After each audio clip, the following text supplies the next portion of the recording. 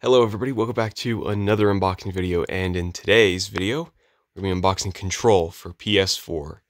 So this is the newest game made by Remedy. They're the people who made the first two Max Paynes. They also made Alan Wake, and relatively recently they also made Quantum Break.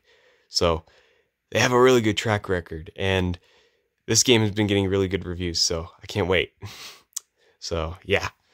Anyways, let's just get right to it. So on the front here, it says it's got some PlayStation exclusive stuff, like the Rare Service Weapon mod, the Black Quarry theme, the Rare Player mod, Astral Dive Suit, and the Explorer theme.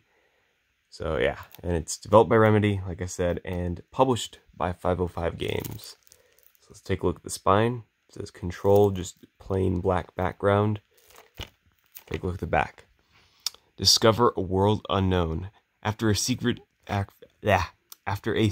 agency in New York is invaded by an otherworldly threat, you become the director struggling to regain control. From developer Remedy Entertainment, this supernatural third-person action-adventure will challenge you to master the combination of supernatural abilities, modifiable loadouts, and reactive environments to fight through a deep and unpredictable world. And it says here, reality meets the unexplainable. Reactive environments, and a world within a location.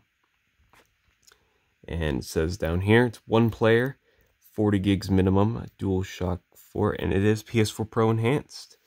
It's rated M for blood, strong language, and violence. Alright, so I'm going to take the wrapping off, do a jump cut, and let's take a look at what's inside. Alright, so I got the wrapping off. Now let's see what's inside. So first things first, we got the disc right here, which got a cool looking triangle. Yeah, looks cool. Yeah. We got an ad for some other games made by 505. We got an ad for Bloodstained,